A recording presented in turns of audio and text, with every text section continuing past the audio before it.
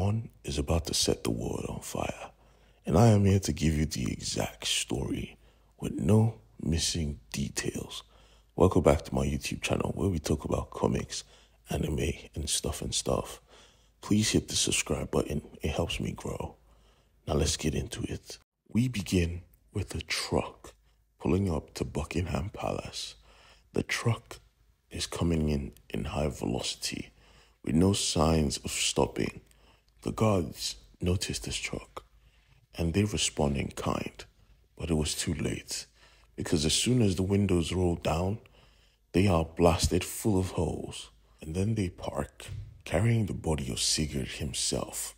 Then out steps Amon. One of the henchmen made it clear that the cameras were on, but Amon didn't care. He was in hiding. Matter of fact, he wanted them to know it was him. He just got on his knees and dropped a bloody sack in front of the palace and drove off with the note on Sigurd's body, "We know." Inside Buckingham Palace, we see the butler giving the queen the news. The body of Sigurd was discovered on the gate with this note. As soon as she turns around, she knew that this was important. So she went to make a call on the hidden phones to the holders and the keepers, because this was the body of one of their fallen, and I'm pretty sure they want to hear about it. But back at the base, we see Eva has finally returned, and everybody pays their respect for the loss of Sigurd. But now was the time to look for a replacement, because the secrets cannot be left without a keeper and a holder. There are some good options, but everyone knows Casper is meant to be the holder, and as soon as his name is mentioned, Eva loses her cool. No, he is too young. And Casper, being the master of stealth, was listening to this whole conversation without anyone figuring it out. Conversation went on with Eva making it clear that he is just 15, but the leader was 70-something. There was no excuse. Age was not an option. He was part of this order, so he has to do his duty. But before they could continue on, they are interrupted by a guard who carried a note. They have found Sigurd's body, so the ceremony was held. Every single world leader was at this ceremony. Presidents, queens, kings, governors, all of them, just to pay respects to Sigurd. And Casper was chosen to give a talk. But when he did, he made it clear that, yes, he was his father, but they were not allowed to talk about that. Matter of fact, he didn't even know if his father liked him. When Eva heard this, she decided it was time to give him the parcel Sigurd left behind. Stepping into his room, they found the box, and inside that box was 15 items. 15 items for 15 birthdays he has missed. And that particular jacket that Casper loved. This was shocking because he didn't know his father knew he liked this jacket. After trying it on, Eva asked him if he could keep a secret, and he said, "For sure, that's my job." And she told him, "Me and your father loved you. We loved you so freaking much," kissing him on his forehead. This gave him enough boosting confidence to actually try out to be the holder of the 7th secret. And the test was pretty simple. Don't let go of the secret, no matter what. The test was pretty simple at first. No sleep, sensory deprivation, starvation, in darkness for days. Days went by, no food, no water. And it wasn't like they didn't offer them food, but none of them were taking it because they were not letting go of the secrets at all. They even dropped them on a mountainside in the freezing cold so they could bond for the express purpose of torturing them in the next trial. The torture would start and then stop once one person gives up their secrets, but at the end of the day, the bully just didn't care. But at the pure sight of Casper about to be tortured, he just let go of his secrets because Casper was his man. And when Casper was supposed to watch another person get tortured, he just beat everyone's ass. I mean, with no remorse. He was buckled, but he beat everyone. And this guy was just 15 years. My goodness. The head guard said this was against the rules, but it really wasn't. There was no rule like this because nobody has ever done it. But one of the candidates decided to give up her secrets because she honestly didn't believe an organization to torture its members to prove loyalty.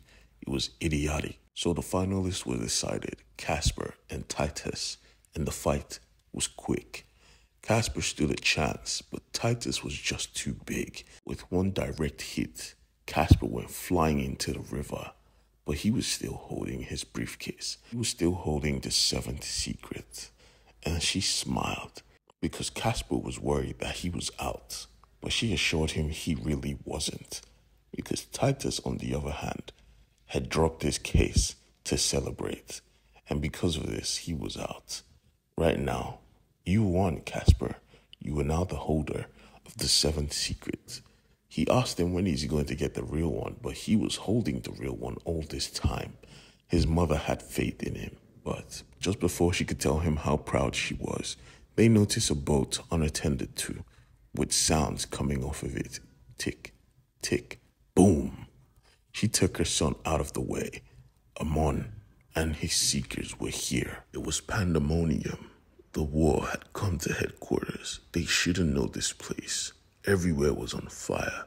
Some people were stunned while others didn't even move. We see the leader of the organization make a command. If you can fight, fight. If you cannot fight, go hide, because we are not letting them take this place.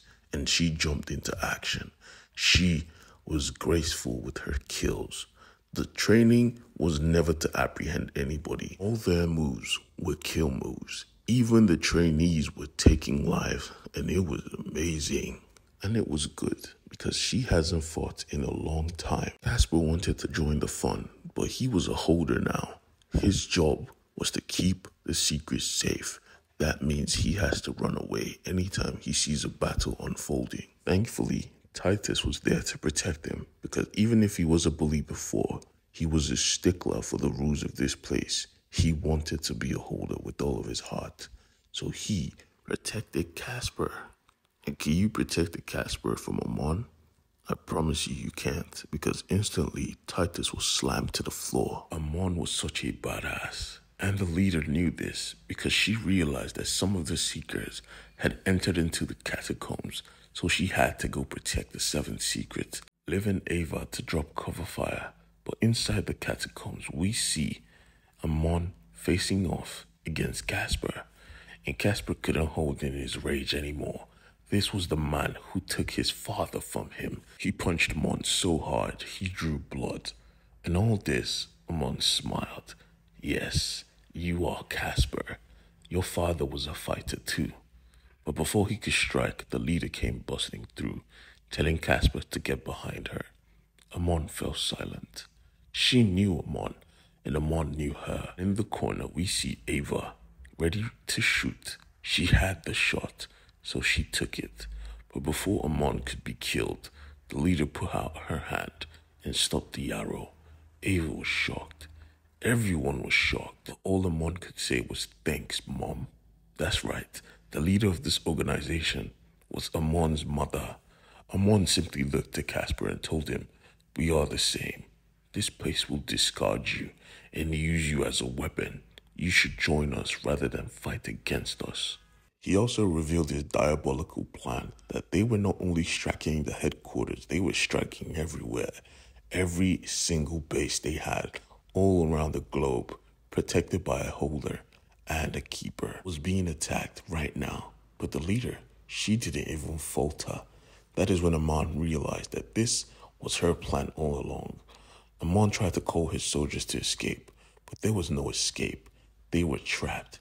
And then the machine guns came to play. She decimated all their forces all around the globe. Nobody was left to survive. This was a tremendous win, or so she thought, because Amon was smiling. He knew this was going to happen. Matter of fact, this was part of his plan.